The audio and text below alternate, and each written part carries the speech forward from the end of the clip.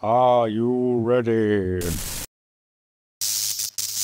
I'm Steve from 1233D. Today we're going to do the in-depth review, as promised, for the AnyCubic Kobra 3 combo. If you didn't already see the unboxing video, please see the link in the description below. We did a basic unboxing and the general setup for the machine, so be sure to go and check that video out. Sit back and enjoy. We'll dive right in.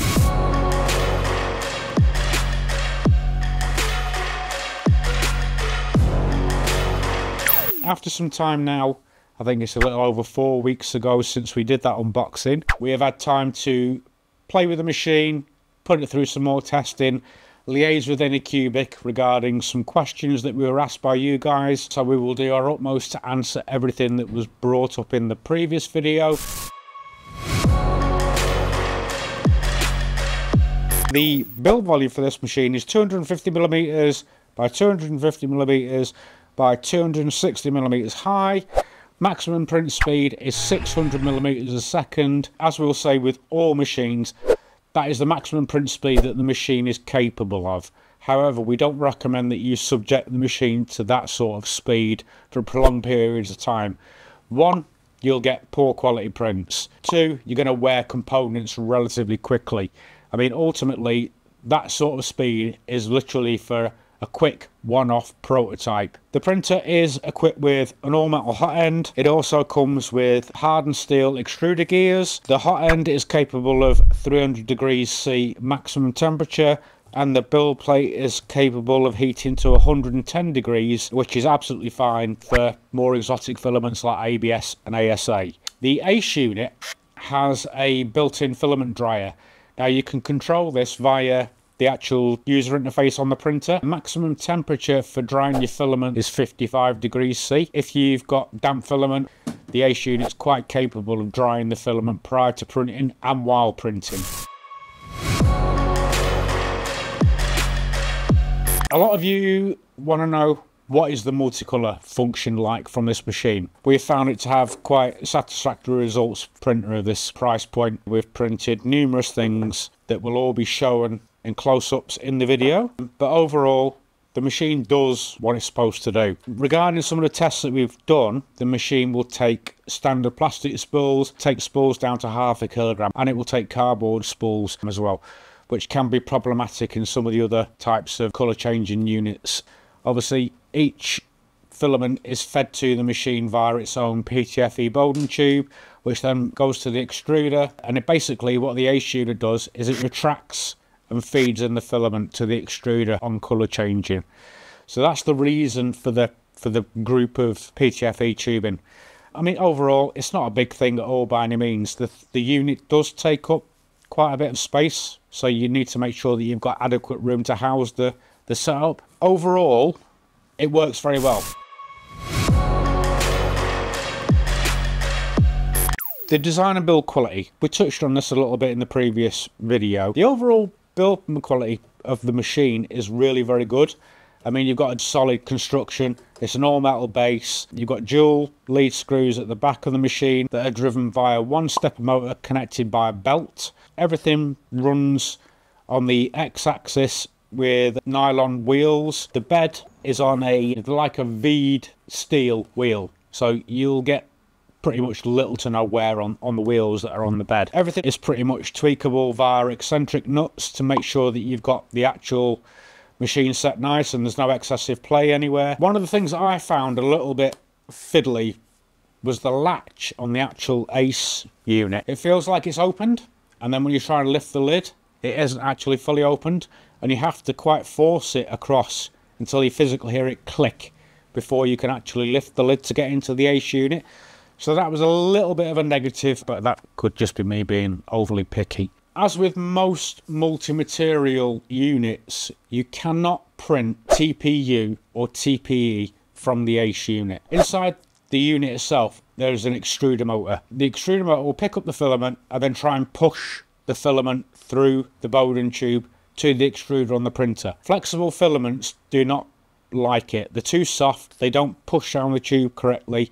So if you're going to print with TPU or TPE, then you have to use the external spool holder, print direct from that into the extruder. If you do that method, the machine is quite capable of printing with TPU and TPE, not an issue at all. So AnyCubic claim that you can link up to 2 ACE units, which is going to give you a total colour changing capability of 8 colours.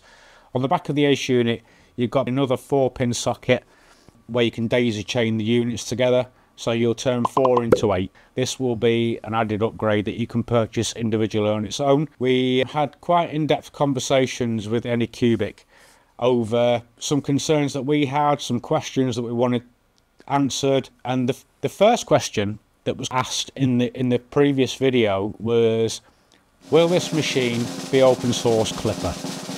AnyCubic have confirmed that the machine will be fully open sourced and will run Clipper. The other thing that we were asked is what was the slicing software. So we used initially AnyCubic Slicer. Overall, we weren't overly impressed with the slicing software compared to other slicers. It was quite limited in what it allowed you to do and tweaks that you could make and everything else. Since then, I actually had a play around with Orca, and I managed to successfully create a profile in Orca Slicer for this machine that was capable of colour change. And I mean, the donut is proof. This was printed in an Orca Slicer. No doubt we'll be able to transition that across to Prusa Slicer and any other slicers that you prefer to use with multicolour printing. The official profiles will be coming soon, and no doubt with Orca being open source, the devs for Orca, once they get their hands on this machine, will probably create their own profile.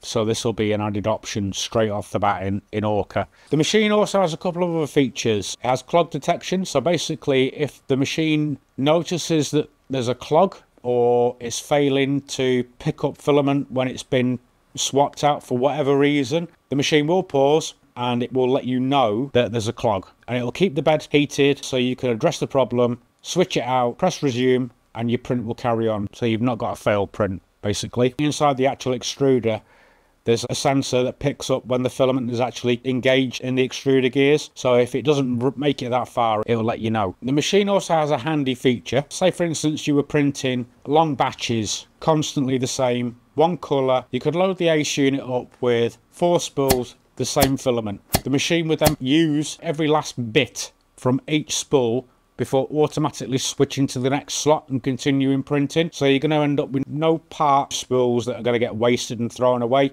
because it will run it out, it'll switch it over, and then feed in the new filament for a continuous print, which is another nice feature. The other thing that we did trial with the machine was adding a standard webcam to the USB socket. In the standard slicer, the webcam instantly showed up and displayed without any tweaking. So going forward, again, this will allow you, once it's been, you know, open source for Clipper, remote accessing from mainsail, fluid, whatever you choose to use.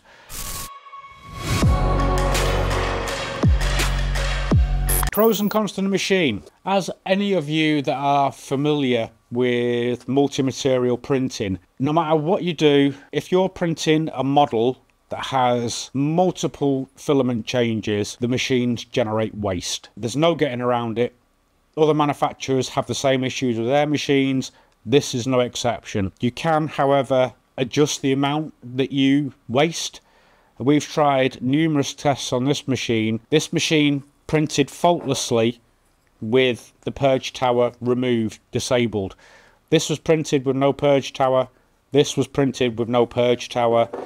And the little chameleon was also printed with no purge tower. So it shows that the actual purges from the extruder is more than adequate. So by doubling up on that and printing a purge tower as well, it's just a waste and it adds to your print time. So we just disabled that in the slicer, used the normal purging options through the extruder, and we didn't have any issues with that at all. I will say that Orca Slicer's profile for purges was probably a little bit better than AnyCubic's own slicer. We did notice with some colours that we tried in AnyCubic, there was a little bit of colour bleed, and that was purely down to the purge cycles not being long enough, and it wasn't purging enough material through from, say, a black to white, for instance. So you were getting like a dirty white line at the beginning of some of the prints. Orca didn't have that problem. Orca Slicer has the calculations for a range of colours that seem to be pretty much optimal for multi-material printing without any cross-contamination. So that's another thing to note. So overall, for the price point for this machine, I mean, it's currently on a pre-order on our website for £436.93. Now, for something of this spec, this size, it's a steal. You won't get anything else for that price point that's capable of producing what this machine can produce. And with the prospects of it being open source to Clipper, it's going to make it a very highly tunable machine going forward. So yeah, it's definitely worth a consideration if you're in the market for multi-material printing, and I can't really add much more to it than that. The competitor's price for a similar spec machine, you're going to be paying quite a lot more money. As I said, going forward, with the prospect of it being unlocked and open source, so you will be able to get the absolute best from this machine moving forward, just by making a few simple tweaks, like, you know, your flow calibrations and that type of thing. So the actual overall first results, without anything other than a different slicer, you know, the results are more than acceptable. It does what it says it can do very well. So overall, a very well thought out, very well spec'd machine for the price point. As I say, this is on pre-order currently on our website, so be sure to check out the link in the description below. Please do not forget to like, subscribe and share, and should you have any questions regarding this machine, then please drop them in the comments below and we will answer you as soon as possible. I hope you've enjoyed this video and we will see you on the next one. Thank you very much for watching. Bye bye for now. As always, we aim to have the most competitive 3D printer prices in the UK. If you see any of our printers being sold by a mainstream UK retailer for less, please drop us an email using the link in the description and we'll do our very best to beat their price. Also, if you're watching from outside the UK, check the description for links to our European 123 3D sister stores.